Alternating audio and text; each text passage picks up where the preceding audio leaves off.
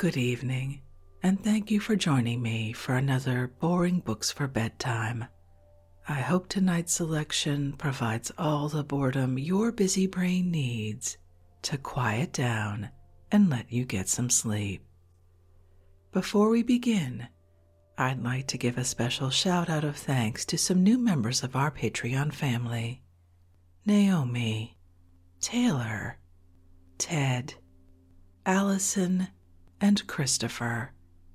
Thank you all so much for supporting this podcast. By becoming members of Patreon, you help us remain 100% listener-supported and ad-free for everyone, and it's very much appreciated.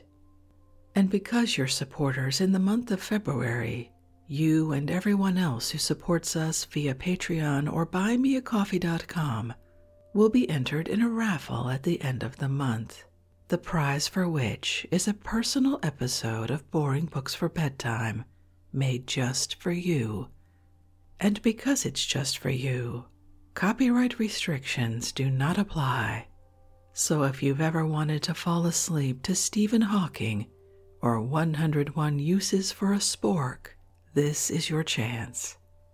So, if you're interested in being entered into this raffle and supporting us either by becoming a subscriber on Patreon or dropping a one-time tip, no subscription required, via buymeacoffee.com, you'll find links to both of those in the show description. Now, let's read and relax. Find a comfortable spot. Adjust your volume. Take a nice deep breath in. Let it out slowly. And off we go. Tonight we're returning to one of the foundational classics of modern science, On the Origin of Species by Means of Natural Selection, or the Preservation of Favored Races in the Struggle for Life, by Charles Darwin, M.A., Fellow of the Royal Geological, Linnean, etc. Societies, author of Journal of Researches during HMS Beagle's Voyage Round the World, from the first edition, published by John Murray, Albemarle Street, London, in 1859. Let's pick up right where we left off in Chapter 1, Variation Under Domestication. On the view here given of the all-important part which selection by man has played, it becomes at once obvious how it is that our domestic races show adaptation in their structure or in their habits to man's wants or fancies. We can, I think, further understand the frequently abnormal character of our domestic races, and likewise their differences, being so great in external characters and relatively so slight in internal parts or organs. Man can hardly select, or only with much difficulty, any deviation of structure excepting such as is externally visible, and indeed he rarely cares for what is internal. He can never act by selection, excepting on variations which are first given to him in some slight degree by nature. No man would ever try to make a fantail till he saw a pigeon with a tail developed in some slight degree in an unusual manner, or a pouter till he saw a pigeon with a crop of somewhat unusual size. And the more abnormal or unusual any character was when it first appeared, the more likely it would be to catch his attention. But to use such an expression as trying to make a fantail is, I have no doubt, in most cases utterly incorrect. The man who first selected a pigeon with a slightly larger tail never dreamed what the descendants of that pigeon would become through long continued, partly unconscious and partly methodical selection. Perhaps the parent bird of all fantails had only 14 tail feathers somewhat expanded, like the present Java fantail, or like individuals of other and distinct breeds, in which as many as 17 tail feathers have been counted. Perhaps the first pouter pigeon did not inflate its crop much more than the turbot now does, the upper part of its esophagus, a habit which is disregarded by all fanciers, as it is not one of the points of the breed. Nor let it be thought that some great deviation of structure would be necessary to catch the fancier's eye.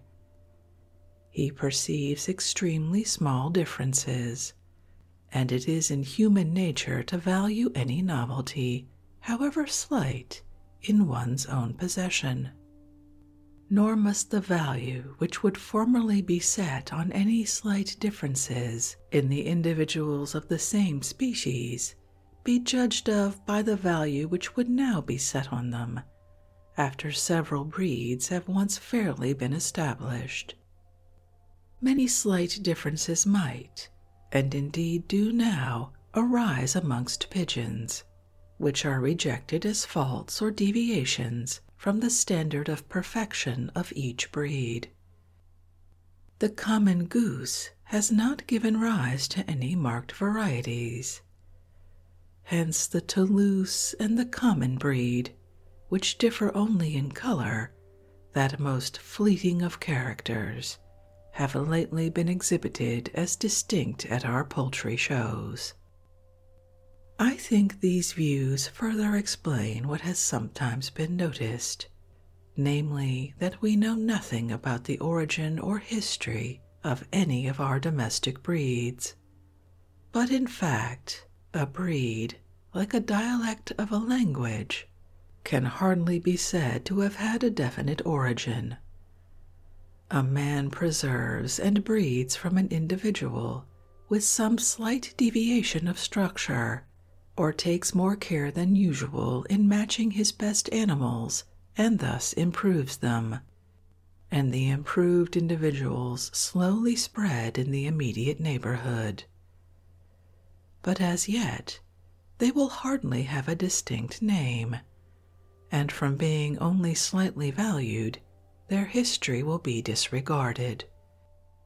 When further improved by the same slow and gradual process, they will spread more widely, and will get recognized as something distinct and valuable, and will then probably first receive a provincial name. In semi-civilized countries with little free communication, the spreading and knowledge of any new sub-breed will be a slow process. As soon as the points of value of the new sub-breed are once fully acknowledged, the principle, as I have called it, of unconscious selection will always tend, perhaps more at one period than at another, as the breed rises or falls in fashion, perhaps more in one district than in another, according to the state of civilization of the inhabitants, slowly to add to the characteristic features of the breed, whatever they may be. But the chance will be infinitely small of any record having been preserved of such slow, varying, and insensible changes. I must now say a few words on the circumstances, favorable or the reverse, to man's power of selection. A high degree of variability is obviously favorable, as freely giving the materials for selection to work on. Not that mere individual differences are not amply sufficient, with extreme care, to allow of the accumulation of a large amount of modification in almost any desired direction, but as variations manifestly useful or pleasing to man appear only occasionally, the chance of their appearance will be much increased, by a large number of individuals being kept. And hence this comes to be of the highest importance to success. On this principle, Marshall has remarked, with respect to the sheep of parts of Yorkshire, that, as they generally belong to poor people, and are mostly in small lots, they never can be improved. On the other hand, nurserymen, from raising large stocks of the same plants, are generally far more successful than amateurs in getting new and valuable varieties. The keeping of a large number of individuals of a species in any country requires that the species should be placed under favorable conditions of life, so as to breed freely in that country. When the individuals of any species are scanty, all the individuals, whatever their quality may be, will generally be allowed to breed, and this will effectually prevent selection. But probably the most important point of all is that the animal or plant should be so highly useful to man, or so much valued by him, that the closest attention should be paid to even the slightest deviation in the qualities or structure of each individual. Unless such attention be paid, nothing can be effected. I have seen it gravely remarked that it was most fortunate that the strawberry began to vary just when gardeners began to attend closely to this plant. No doubt the strawberry had always varied since it was cultivated, but the slight varieties had been neglected. As soon, however, as gardeners picked out individual plants with slightly larger, earlier, or better fruit, and raised seedlings from them, and again picked out the best seedlings and bred from them, then there appeared, aided by some crossing with distinct species, those many admirable varieties of the strawberry which have been raised during the last 30 or 40 years.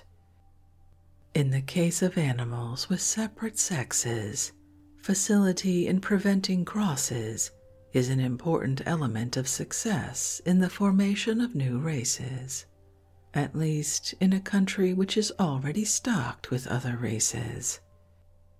In this respect, enclosure of the land plays a part.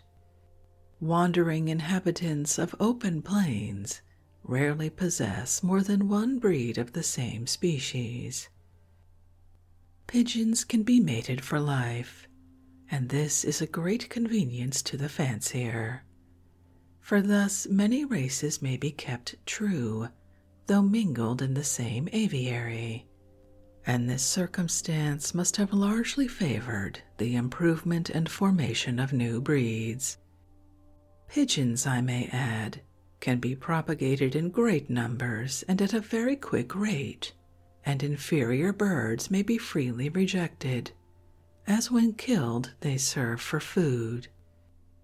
On the other hand, cats, from their nocturnal rambling habits, cannot be matched, and although so much valued by women and children, we hardly ever see a distinct breed kept up.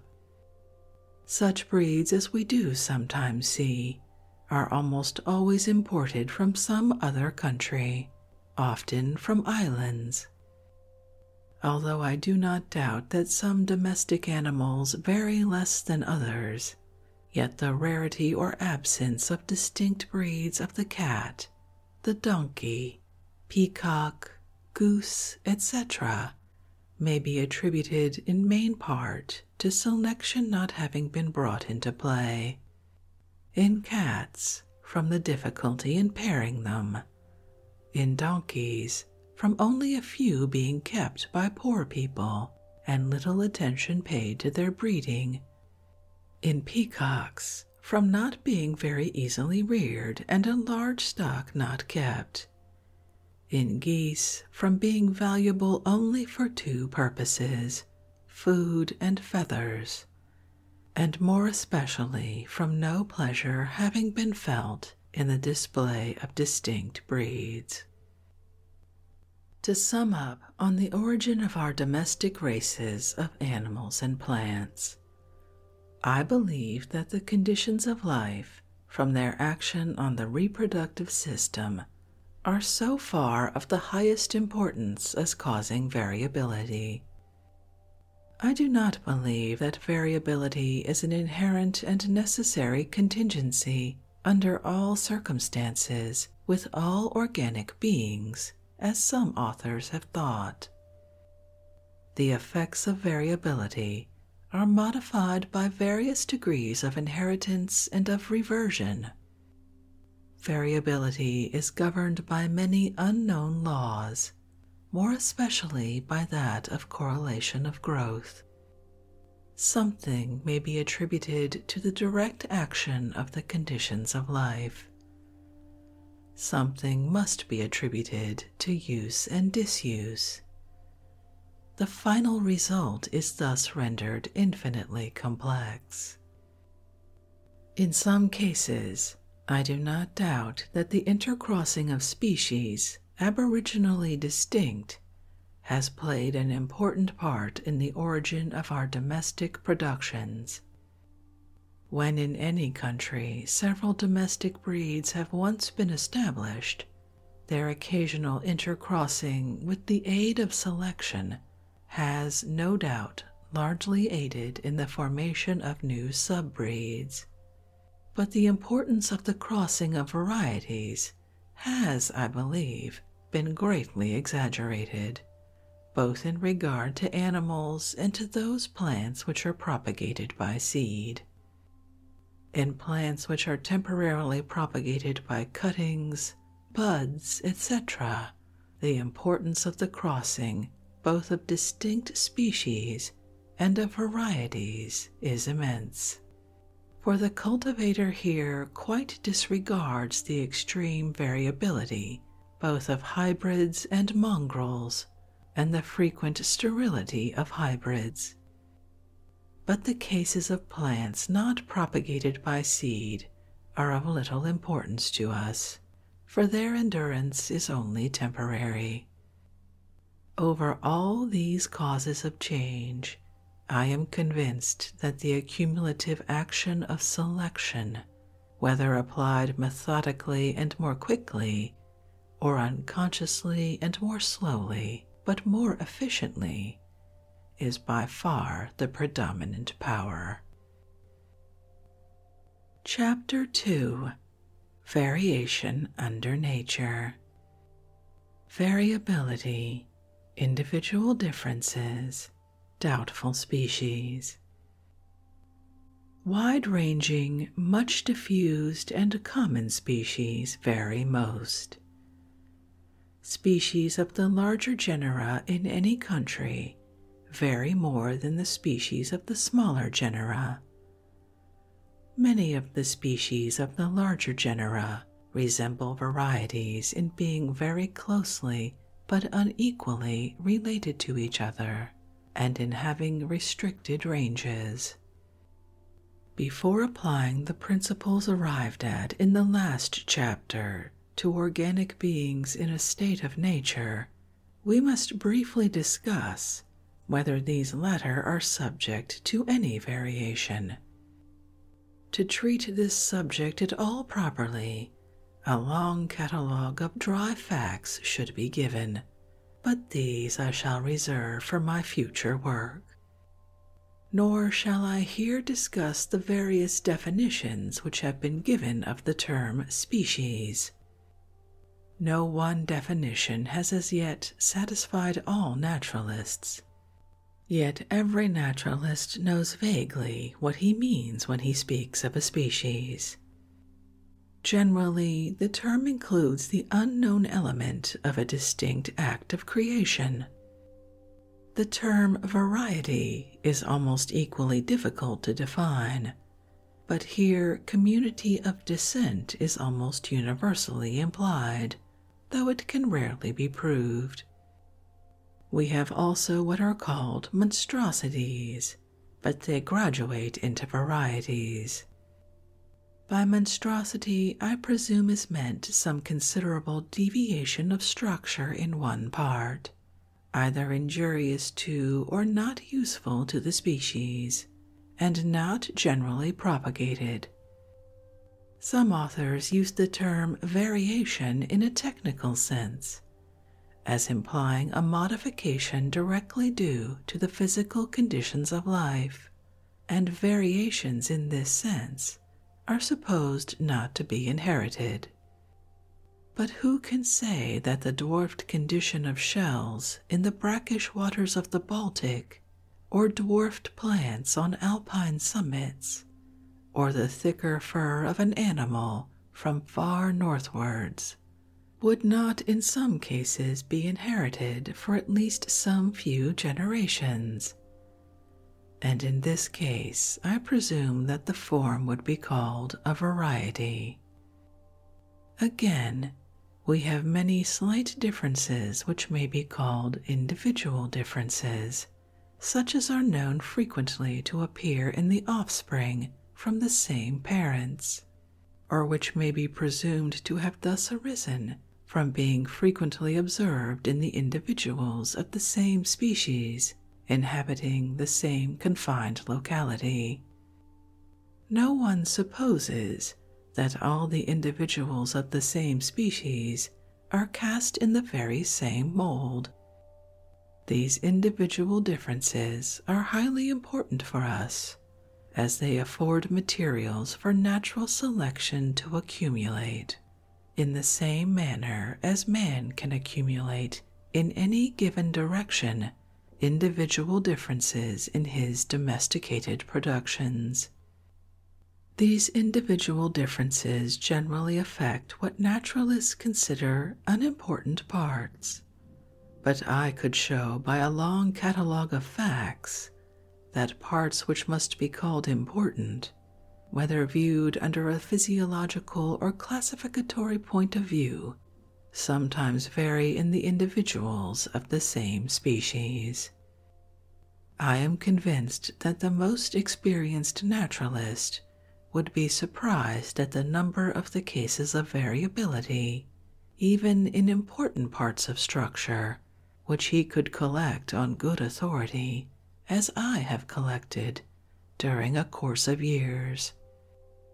It should be remembered that systematists are far from pleased at finding variability in important characters, and that there are not many men who will laboriously examine internal and important organs and compare them in many specimens of the same species. I should never have expected that the branching of the main nerves close to the great central ganglion of an insect would have been variable in the same species. I should have expected that changes of this nature could have been effected only by slow degrees. Yet quite recently, Mr. Lubbock has shown a degree of variability in these main nerves in Coccus, which may almost be compared to the irregular branching of the stem of a tree. This philosophical naturalist, I may add, has also quite recently shown that the muscles in the larvae of certain insects are very far from uniform.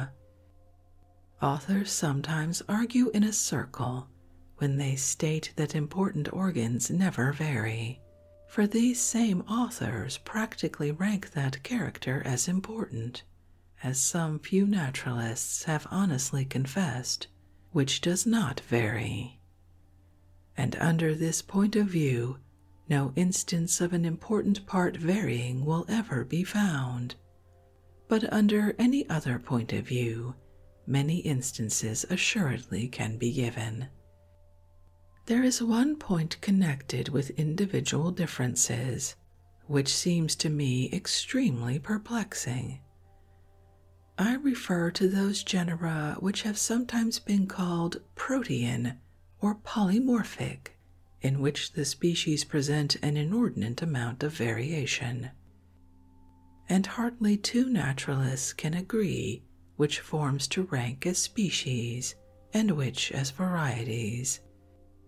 We may instance rubus, rosa, and heraceum amongst plants, several genera of insects, and several genera of brachiopod shells. In most polymorphic genera, some of the species have fixed and definite characters. Genera which are polymorphic in one country seem to be, with some few exceptions, polymorphic in other countries.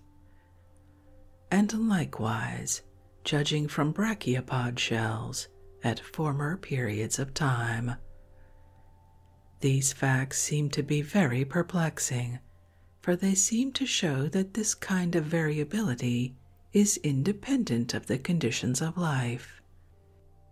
I am inclined to suspect that we see in these polymorphic genera variations in points of structure which are of no service or disservice to the species, and which consequently have not been seized on and rendered definite by natural selection, as hereafter will be explained.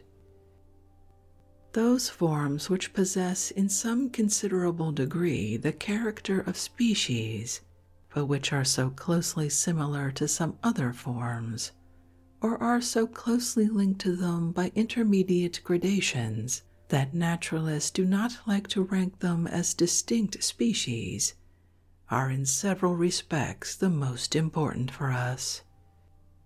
We have every reason to believe that many of these doubtful and closely allied forms have permanently retained their characters in their own country for a long time, for as long, as far as we know, as have good and true species.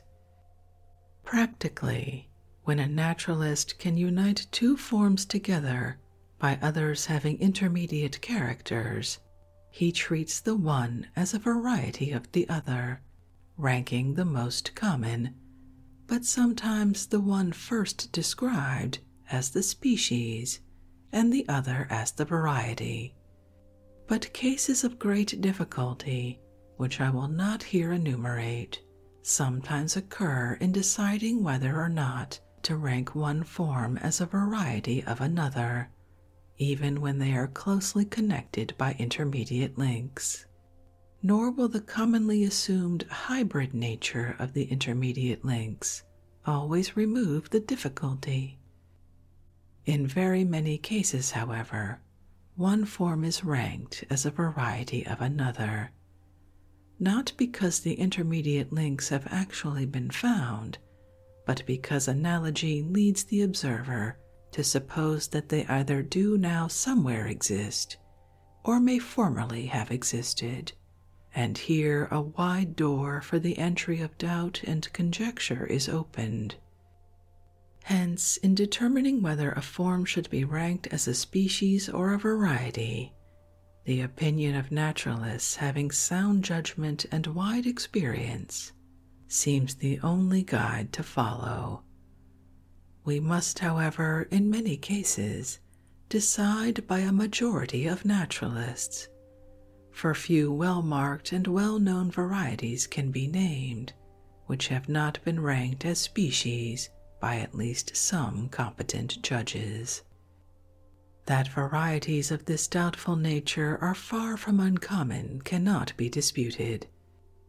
Compare the several floras of Great Britain, of France, or of the United States, drawn up by different botanists, and see what a surprising number of forms have been ranked by one botanist as good species, and by another as mere varieties.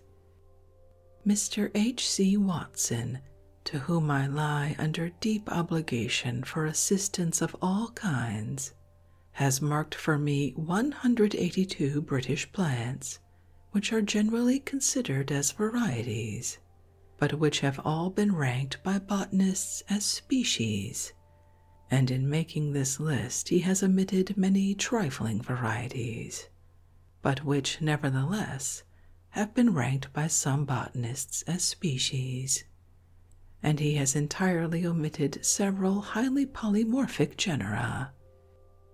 Under genera, including the most polymorphic forms, Mr. Babington gives 251 species, whereas Mr. Bentham gives only 112, a difference of 139 doubtful forms. Amongst animals which unite for each birth, and which are highly locomotive, doubtful forms, ranked by one zoologist as a species and by another as a variety, can rarely be found within the same country, but are common in separated areas.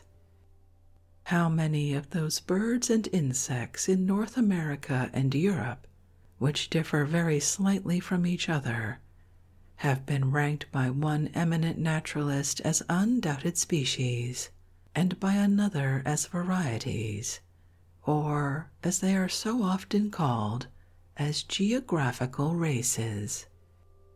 Many years ago, when comparing and seeing others compare the birds from the separate islands of the Galapagos archipelago, both one with another and with those from the American mainland, I was much struck how entirely vague and arbitrary is the distinction between species and varieties.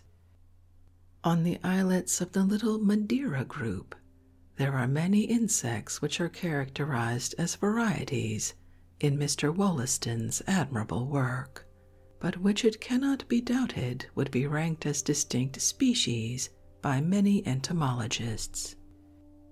Even Ireland has a few animals, now generally regarded as varieties, but which have been ranked as species by some zoologists.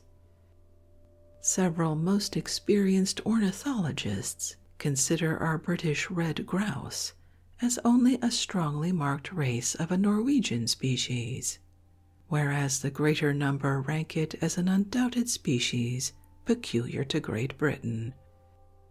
A wide distance between the homes of two doubtful forms leads many naturalists to rank both as distinct species.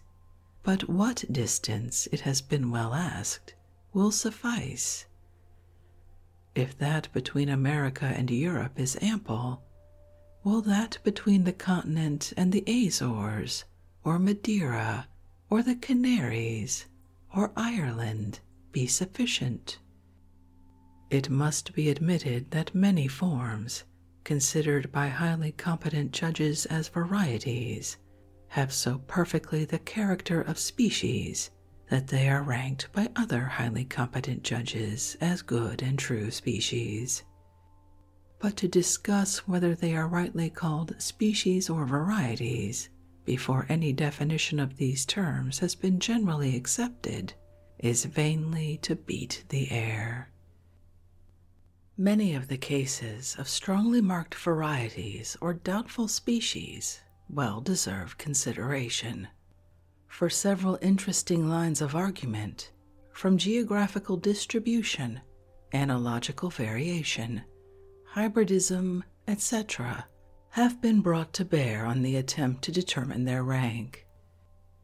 I will here give only a single instance, the well-known one of the primrose and cowslip, or Primula veris and elatior. These plants differ considerably in appearance. They have a different flavor and emit a different odor. They flower at slightly different periods. They grow in somewhat different stations. They ascend mountains to different heights. They have different geographical ranges. And lastly, according to very numerous experiments made during several years by that most careful observer, Gartner, they can be crossed only with much difficulty. We could hardly wish for better evidence of the two forms being specifically distinct. On the other hand, they are united by many intermediate links, and it is very doubtful whether these links are hybrids.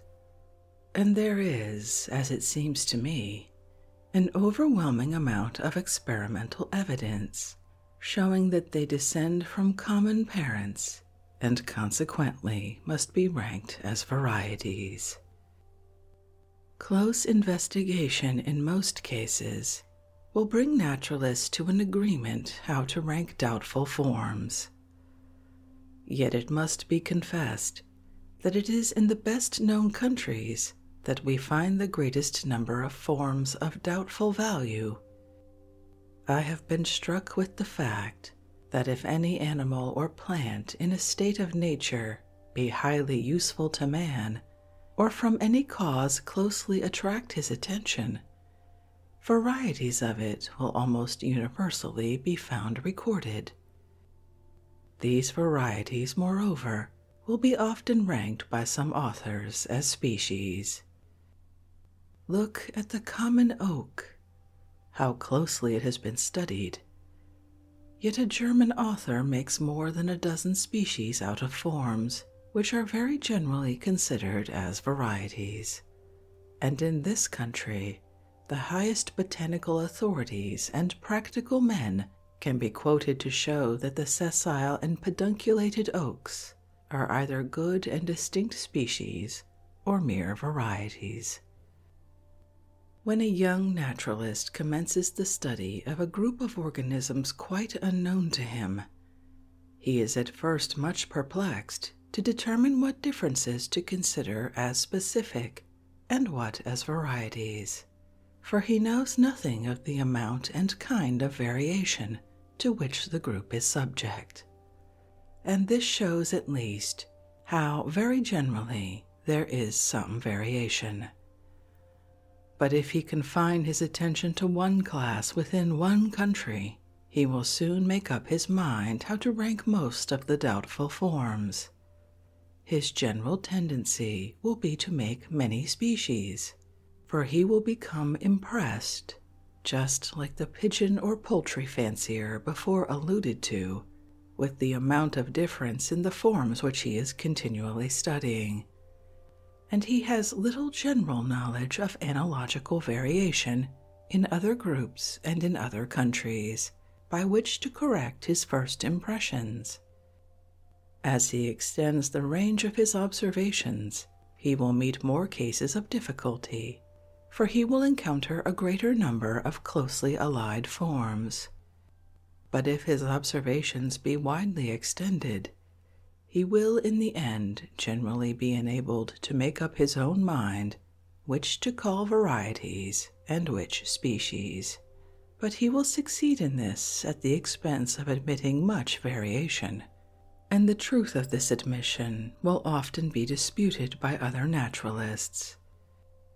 When, moreover, he comes to study allied forms brought from countries not now continuous, in which case he can hardly hope to find the intermediate links between his doubtful forms, he will have to trust almost entirely to analogy, and his difficulties will rise to a climax. Certainly, no clear line of demarcation has as yet been drawn between species and subspecies. That is, the forms which in the opinion of some naturalists come very near to, but do not quite arrive at the rank of species. Or again, between subspecies and well-marked varieties, or between lesser varieties and individual differences. These differences blend into each other in an insensible series, and a series impresses the mind with the idea of an actual passage. Hence, I look at individual differences, though of small interest to the systematist, as of high importance for us, as being the first step towards such slight varieties as are barely thought worth recording in works on natural history.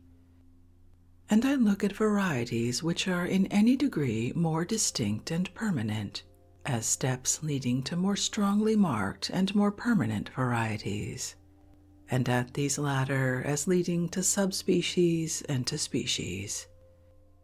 The passage from one stage of difference to another and higher stage may be, in some cases, due merely to the long-continued action of different physical conditions in two different regions. But I have not much faith in this view, and I attribute the passage of a variety from a state in which it differs very slightly from its parent to one in which it differs more, to the action of natural selection in accumulating, as will hereafter be more fully explained, differences of structure in certain definite directions. Hence, I believe a well-marked variety may be justly called an incipient species. But whether this belief be justifiable must be judged of by the general weight of the several facts and views given throughout this work. It need not be supposed that all varieties or incipient species necessarily attain the rank of species. They may, whilst in this incipient state, become extinct, or they may endure as varieties for very long periods, as has been shown to be the case by Mr. Wollaston with the varieties of certain fossil land shells in Madeira. If a variety were to flourish so as to exceed in numbers the parent species, it would then rank as the species, and the species as the variety. Or it might come to supplant and exterminate the parent species, or both might coexist, and both rank as independent species. But we shall hereafter have to return to this subject. From these remarks it will be seen that I look at the term species as one arbitrarily given for the sake of convenience to a set of individuals closely resembling each other, and that it does not essentially differ from the term variety, which is given to less distinct and more fluctuating forms. The term variety, again, in comparison with mere individual differences, is also applied arbitrarily and for mere convenience sake. Guided by theoretical considerations, I thought that some interesting results might be obtained in regard to the nature and relations of the species which vary most, by tabulating all the varieties in several well-worked floras. At first this seemed a simple task, but Mr. H.C. Watson, to whom I am much indebted for valuable advice and assistance on this subject, soon convinced me that there were very many difficulties, as did subsequently Dr. Hooker, even in stronger terms. I shall reserve for my future work the discussion of these difficulties, and the tables themselves of the proportional numbers of the varying species. Dr. Hooker permits me to add that after having carefully read my manuscript and examined the tables, he thinks that the following statements are fairly well established. The whole subject, however, treated as it necessarily here is with much brevity, is rather perplexing, and allusions cannot be avoided to the struggle for existence, divergence of character, and other questions hereafter to be discussed. Alphonse de Candolle and others have shown that plants which have very wide ranges generally present varieties, and this might have been expected as they become exposed to diverse physical conditions, and as they come into competition, which, as we shall hereafter see, is a far more important circumstance, with different sets of organic beings.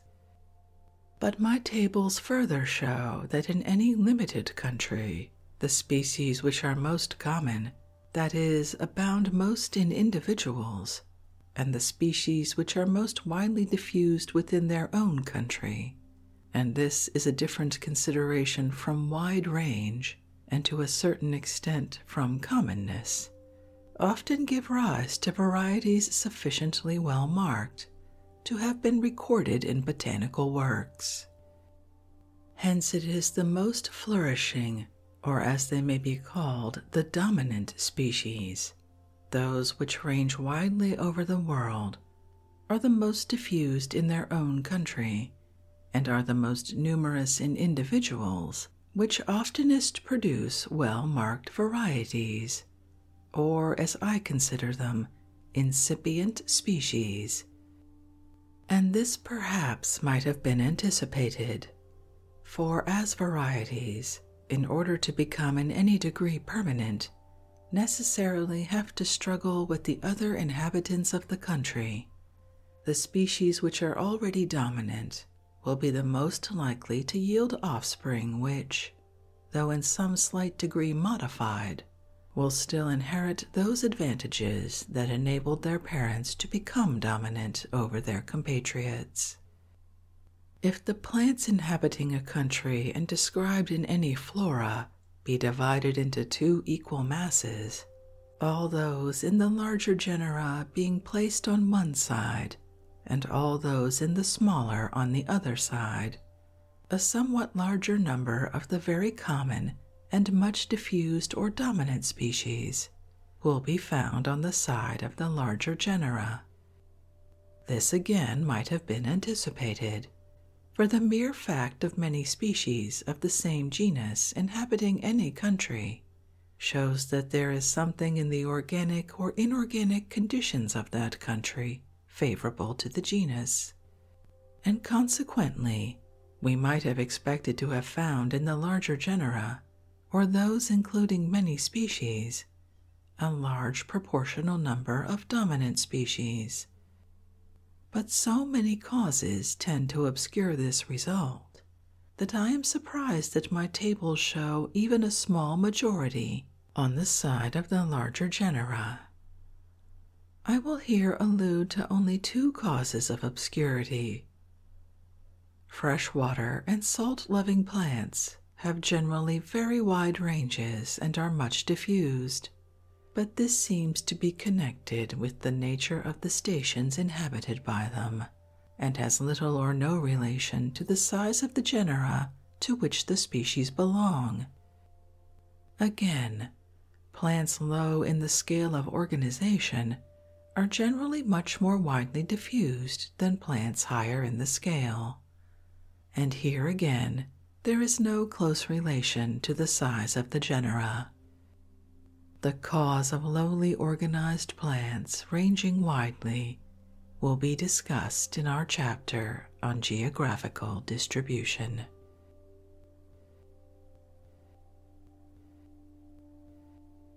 And with that, I think we'll end this evening's reading from On the Origin of Species by Means of Natural Selection by Charles Darwin. I'm almost sad to end there because I think we're just about to get to the good stuff, but we'll leave that for another time. If you just can't wait and would like to read this classic science text for yourself, as always, I'll leave a link to a free ebook from Project Gutenberg in the show description. If you'd like to connect, suggest a boring book you'd like to hear read, or request more from a work we've already started, the best place to catch me is on Twitter at BoringBooksPod, or drop me an email via our website, www.boringbookspod.com. It's always a pleasure to hear from you. Thank you so much for joining me for this evening's reading. Until our next boring book, good night.